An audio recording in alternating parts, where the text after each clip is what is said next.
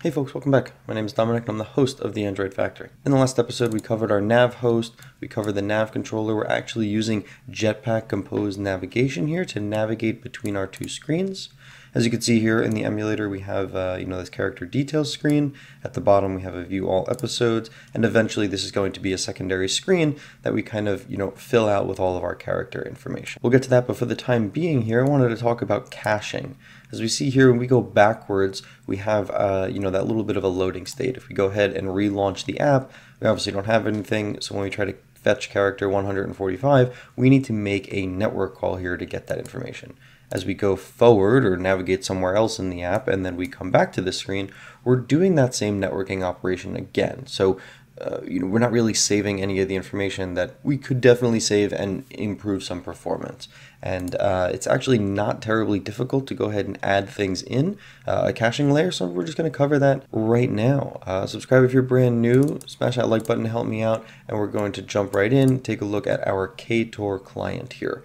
And so if you haven't been following along, the KTOR client is our secondary module in this project, and we basically are wrapping our entire API in this class and creating a nice little interface on top of it, right? So we have our getCharacter function, takes in a particular ID, returns an API operation of character, and the fanciness around there is just successes and failures with the correct information. But we should add in that caching layer really quickly. And so what is a caching layer? What is the concept of it? Well, the concept is, hey, we've made this network call, we have information, we've done the expensive operation, right? The thing that takes a little bit longer, and we need to save that information so that if we ever need it again, we don't need to be doing that, same networking operation again. Or not only are we saving time for the user, it can sometimes make our lives a little bit easier because we don't need to worry about the network calls again, the network calls potentially failing again, and that odd case from the user's perspective of, hey, what if they're not on Wi-Fi? What if they are just using data? Well, we don't need to actually use their data anymore to get something we already have. So we're simply going to create a private var in here as a very simple approach, and we're going to name this the character cache.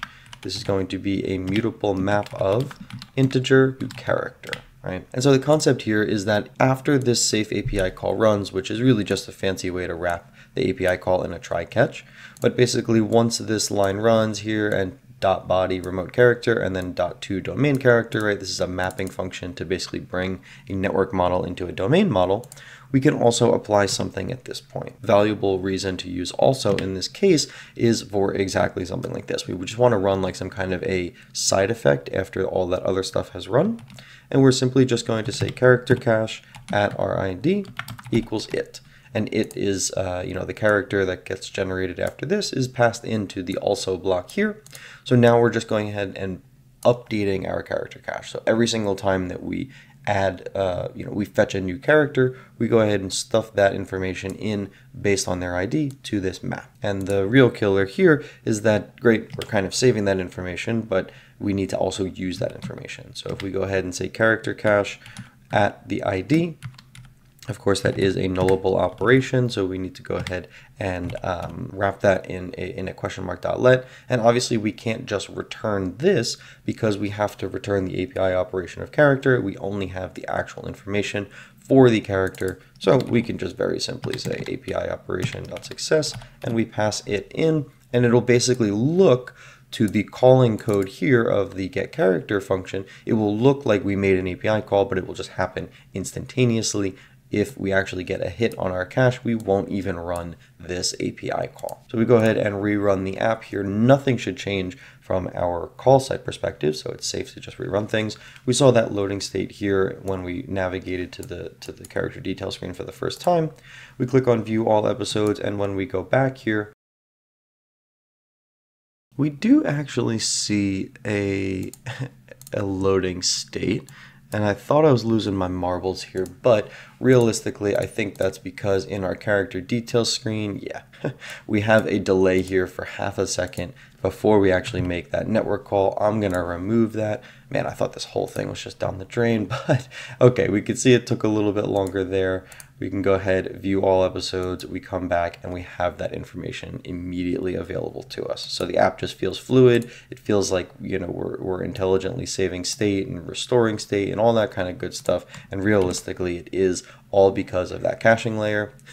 that delay had me worrying about everything I knew about programming. But quite simply here, right, we're just going to have a map of the different data points that we want. We can always beef this out and make this a little bit nicer, make some fancy wrappers around it. But really, at the end of the day, all we need to do is just save the data somehow and quickly access the data. Of course, we want to use a map because we want to look things up extremely quickly. And that's about it, folks. That's really how simple it is, how clean it is. That's all I got for you. So it's going to be a little bit of a shorter one, but as you could see here, especially just a primitive version of getting it working, adding and caching to your network layer is not very difficult.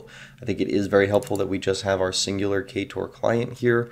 We're obviously going to need to make sure that this is the same instance of the KTOR client so that our cache is being remembered and all that kind of stuff. But at our main activity, we are just creating that. Obviously, we will inject that in via dependency injection in the future, but for now, we're basically just creating that class once, and we're just allowing our different screens to use that same KTOR client, so our cache is actually being saved between all the different screens that use it and stuff like that. So one little technical note there, but other than that, smash that like button if you made it this far in the video. I really appreciate you. Subscribe if you're brand new, and I'll catch you in the next one. Thanks.